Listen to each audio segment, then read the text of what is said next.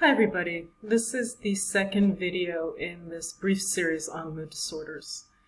And what you're seeing here is a picture of the diagnostic criteria for major depressive disorder from the DSM-5.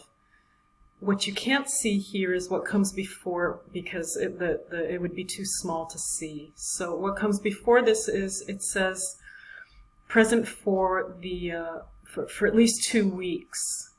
And that either one or two, the criterion 1 or criterion 2 have to be part of the disorder. And that out of the 9 signs and symptoms that you see here, 5 must be present. So 5 must be present for at least 2 weeks, and either 1 or 2 are part of that 5. So let's go over this. The first one is depressed mood. People typically report that. They will come in and say that they feel depressed or sad. Sometimes they don't, and you can see it. But often people will report it or report something like that. They feel sad, they feel empty, hopeless, suicidal, tearful. You'll see a lot in the DSM that it says that in children and adolescents it can look different. We need to be a little bit careful with that, and we'll talk about that in the next maybe two videos from this.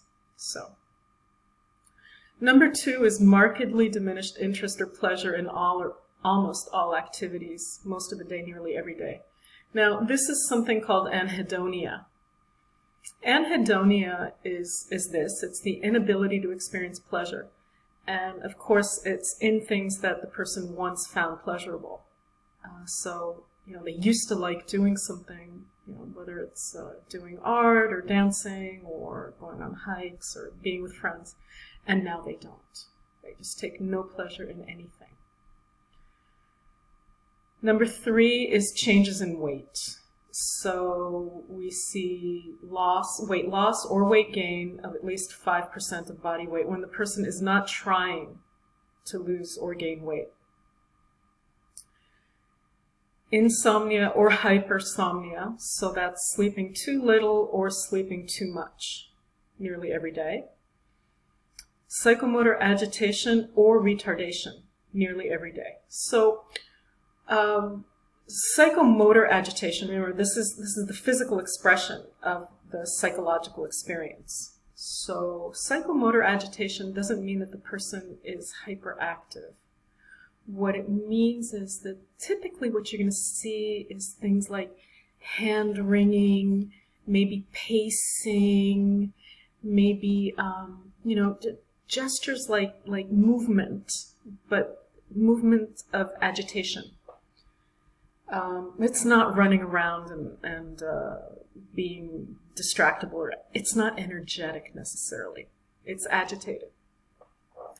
Psychomotor retardation is from the word to retard is to slow. So that's when you see sometimes somebody who's very depressed, they move slowly. Their body seems like it's almost hanging.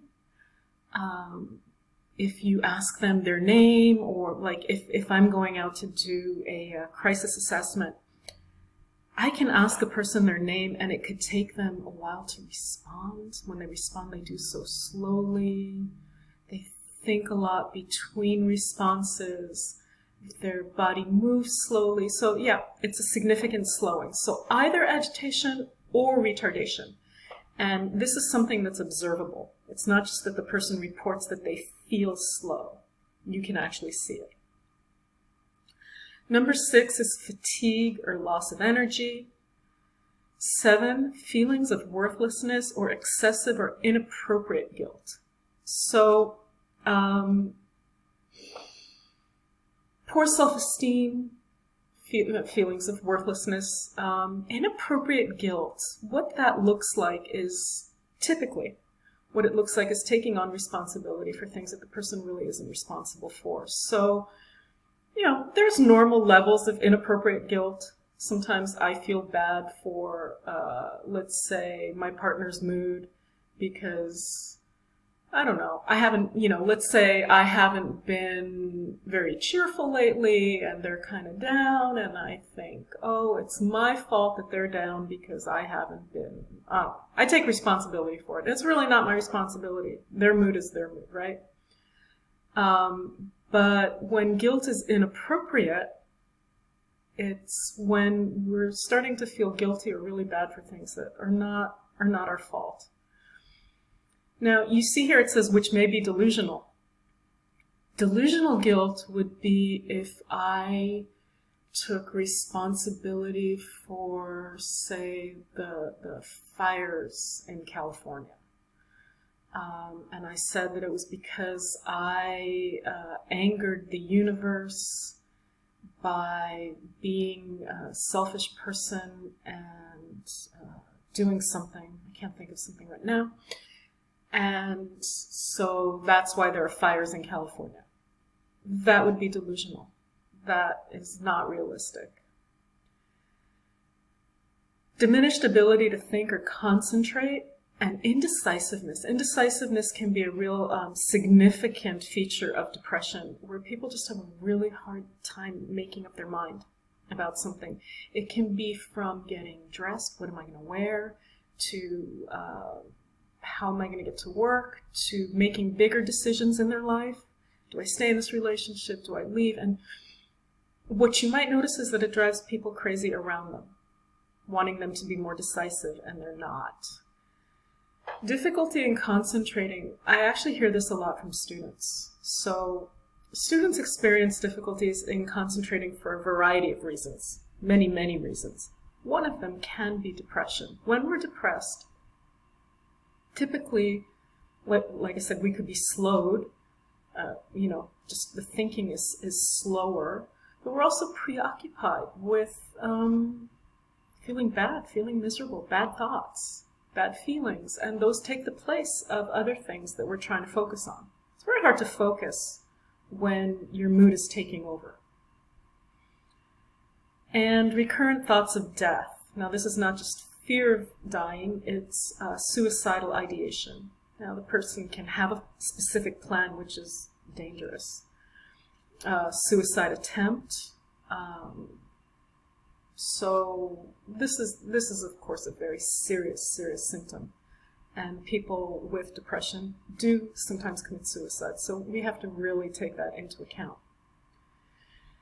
Now remember, for a diagnosis of major depressive disorder, the person needs to manifest 5 out of these 9, not all of them, with at least either 1 or 2, depressed mood or diminished interest has to be one of those symptoms. And this has to be present for at least 2 weeks.